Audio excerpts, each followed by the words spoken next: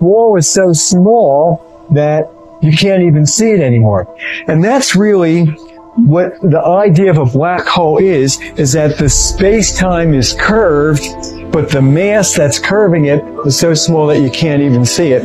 Another way to think about it is this. Watch, if the planet rolls around up here, it goes a certain speed. If the planet rolls around down there, it's going faster. As a matter of fact, it goes faster and faster and faster and faster as you get closer and closer and closer to it. If you were to have a star,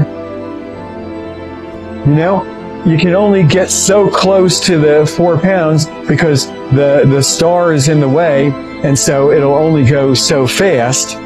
But if you don't have that star there, it'll go faster and faster, and if it goes faster than the speed of light, that's when it drops through that hole. That's when you can never get it out, and that's really what a black hole is.